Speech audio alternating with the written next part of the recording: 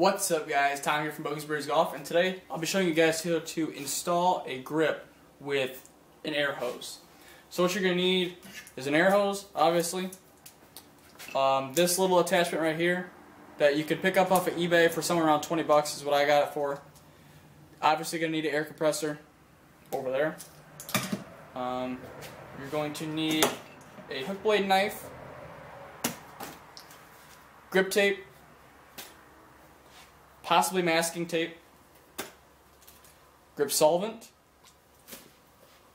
this little vise clamp, or it's shaft clamp, and it goes in the vise, but you also need a vise, and obviously your new grip. So first thing you want to do is find your club that you're going to use. So I found my club that I want to use, and I'm going to grab the rubber clamp and clamp it onto the shaft, like so. You're going to want to stick it inside the vise here. Slide this up as far as you can so you have room to work with.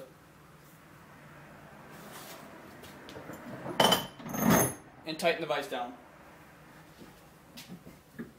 Don't be afraid of tightening it too far, because it's really hard to tighten it too far. So you're more than likely never gonna crush the shaft unless you're absolutely trying to. So you're gonna want to grab your hook blade knife and cut right down the shaft here, or right down the grip, the front of the grip. Now, the importance of the hook blade is so you don't dig into the shaft. Not as important on steel shafts, but really, really important on graphite shafts, that you do not dig into the shaft, or else it could compromise the strength of the shaft. So, now if the grip was previously installed with air, you could use the air hose to blow the grip right off, but these were not. So, I have to take them off the old-fashioned way.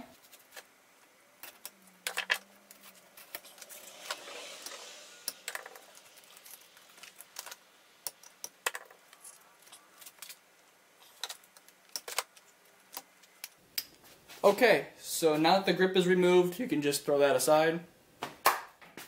Then now the next thing you want to do is remove the grip tape, depending on how many wraps of tape you want underneath of your grips.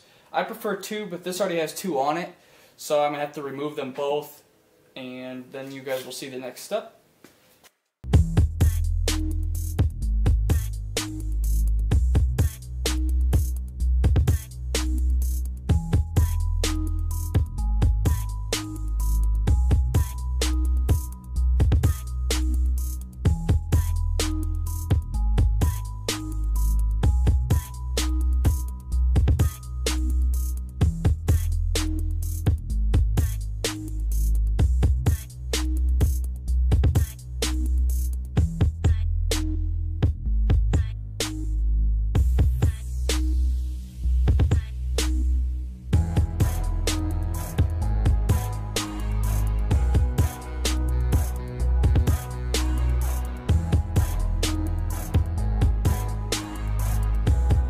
Okay, so now we have all of the grip tape removed, and like I said, I like 2 wraps of tape. So I'm going to grab my masking tape and start wrapping masking tape around the shaft where the original tape was. You could do this with grip tape, but grip tape is kind of expensive, so that is why I'm not using it for this step. Masking tape has just about the same diameter, so you can use this.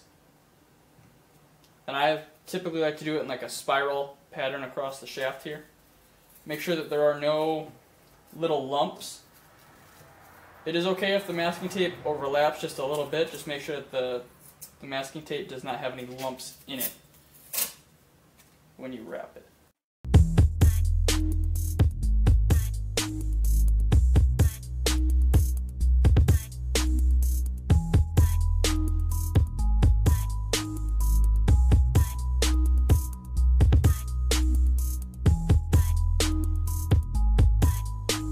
Once you get to the end of the shaft, you can just tear off the masking tape and finish it like so.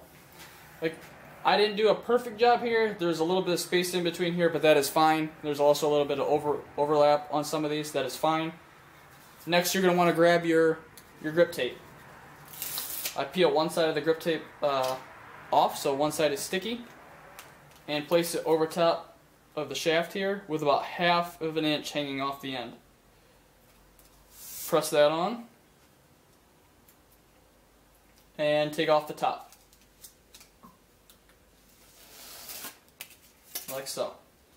Next you're going to want to wrap this bottom part all the way around underneath of the shaft, being careful that it folds correctly and doesn't bunch up. And then you're going to want to do the same with the top.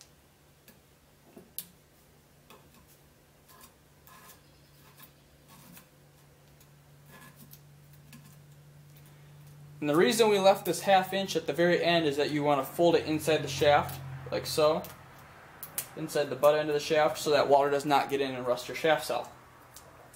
At this point you're going to want to turn on your compressor, and I will skip to when the compressor already has all of the air that it needs. Okay, so now that the compressor has all the air that it needs to do this, we have our tool here ready to go. We've got air coming out of it. You're going to want to take your grip solvent and spray it inside of the grip just a little bit and rub it around just the tip here. Next you're going to want to spray the rest of the grip tape on your shaft so it's slightly damp, and get it started right on the very end of the shaft here. Okay, so we've got it about an inch or so on. You're going to want to put the tool into the butt end of the grip here and squeeze the trigger lightly and then push.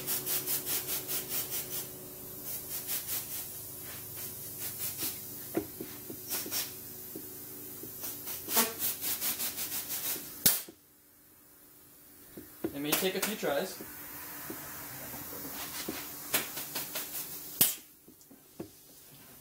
So my grip has gotten stuck. So what you're going to want to do is spray a little bit more grip tape here at the end where it has gotten stuck, and try again.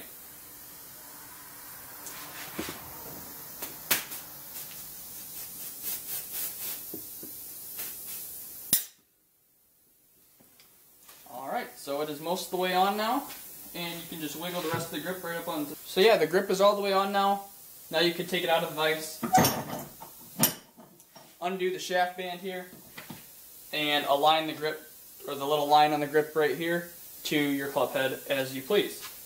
And after that is done, you are finished. So if you guys enjoyed this video, please like, comment, and subscribe, and check back for more golf videos like this. I'm Tom from Bogies Birdies Golf. Thanks for watching.